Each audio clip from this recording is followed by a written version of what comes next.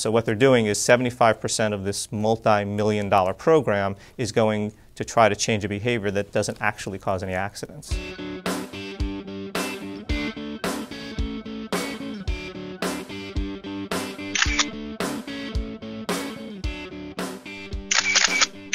Hi, I'm Tim Cavanaugh for ReasonTV. We're here with Jay Beeber, who has been fighting the city and county of Los Angeles over red light cameras. Jay, welcome. Thank you. Pleasure to be here. You've been identified as a folk hero for your efforts to end the red light camera regime. Can you just give us a little idea of what's going on and what has been accomplished?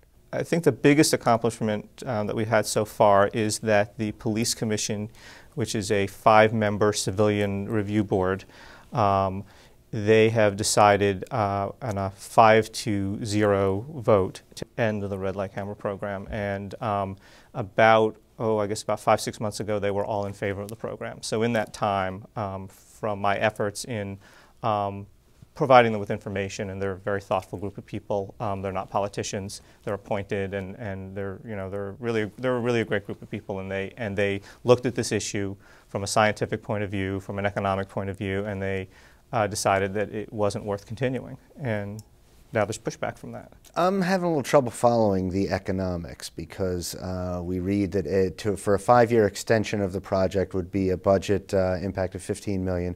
Also, that 100,000 people have gotten tickets. These tickets are about $450 each. And yet the city manages to lose $1 million a year on it. How is that possible? Well, there's a number of reasons. First of all, the costs in running the program are extensive. The contract itself, at least the proposed contract, would have been over $3 million a year to have these red light cameras at these 32 intersections here in the city. And the city has like 4,600 intersections. So it's a very small impact overall in terms of the city, in terms of what it could possibly do in terms of safety, but it costs the city, $3 million plus just for the contract. Then there's about almost $1 million in the cost of the police for their time and efforts to sit behind a desk and click a mouse and give people tickets all day long and go to court. And then in terms of the revenue that comes back from the tickets, it's almost a $500 ticket here in Los Angeles and in the state of California. And not very much of that goes to the city. The state takes a very large chunk of that, and then the county takes some, and then the courts take some. So all told, the city gets probably less than $150 or so per ticket. In most cases, if there were a traffic cop there, you probably wouldn't see a ticket issued in the first place. It's rolling right turns. That's correct, yeah. The rolling right turn is 75% of the tickets and the citations that are given. We did a study because there has been this argument as, is a rolling right turn dangerous? We did a study on that, and we looked at the database from the California Highway Patrol that has all the accidents in the state of California. We looked at Los Angeles specifically, and we found that it's extremely rare that an accident will occur for a rolling right turn. So what they're doing is 75% of this multi-million-dollar program is going to try to change a behavior that doesn't actually cause any accidents. It's more or less a judgment call, too. I mean, California is a right turn on red state, as I think probably most states are at this point. And, the issue is, it's just turned and you never really come to a complete stop. You're already halfway through, you make the turn. I did it twice on the way to work. Another thing you found in your studies, and I think there was a 2008 study to back this up, was that there is a case to be made that red light cameras actually increase the number of accidents. Can you expand on that? Yeah, that's true. The red light cameras have been shown in a number of cases to increase rear-end collisions. And the reason for that is that when a driver approaches an intersection where there's a red light camera, they may react in an unusual way. So they may slam on their brakes, for example. And then the argument is, well, the person shouldn't have been following them so closely. But on the other hand, if somebody slams on their brakes in front of you, how much of that is your fault? The other thing that's dangerous about them from an accident standpoint is that some people will speed up and try to speed through the intersection because they're trying not to get that ticket as opposed to trying to drive safely. And those are sometimes not exactly the same things. Right. What's a better way to, let's assume that I'm not going to volunteer or anything, but let's assume we all agree that people shouldn't be running red lights and so forth. What's the best way to get that under control? A large part of red light running, and I like to sort of call it red light incursions, because basically what happens is at the very end of the yellow and the light turns red, that's exactly where all these violations are occurring. They're like eighth of a second, quarter of a second violations. I mean, these are very technical violations of people misjudging exactly when the light is going to change.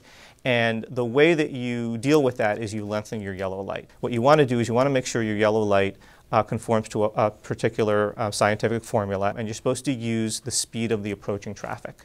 In a lot of cases, like here in Los Angeles or in the state of California, they use the posted speed limit, which is not necessarily the actual speed of the traffic approaching the intersection. So if you lengthen your yellow light, and we've seen this in every single case where it's happened, the city of Loma Linda, they lengthened their yellow lights by 1 second, and they saw over a 90% drop in violations the very next day. So what does that tell you? That tells you 90-some-odd% of violations don't have to happen if you have a long enough yellow light.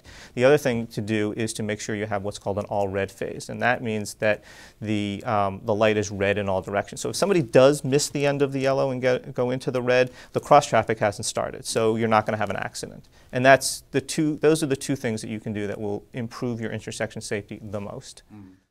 What's your big technical hurdle in explaining this to people and explaining it to the police commission in a way that they could eventually not only understand but change their minds? We're a very science-based organization, Safer Streets LA.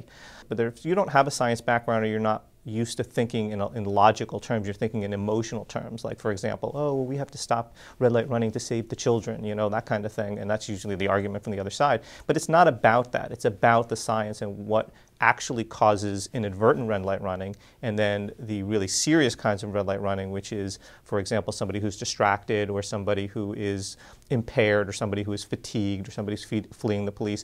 Those are the kinds of things that actually cause the really serious red light running accidents, and those things are not going to be affected by a red light camera. It's really only somebody who might say, oh, I think I can make it, and then they don't. So trying to explain that and explain the science behind it is really the biggest hurdle. You've won the science argument with regard to the police board, and you've won the economic argument because the city controller, Wendy Gruhl, has issued the statement saying that the city's losing $1 million a year.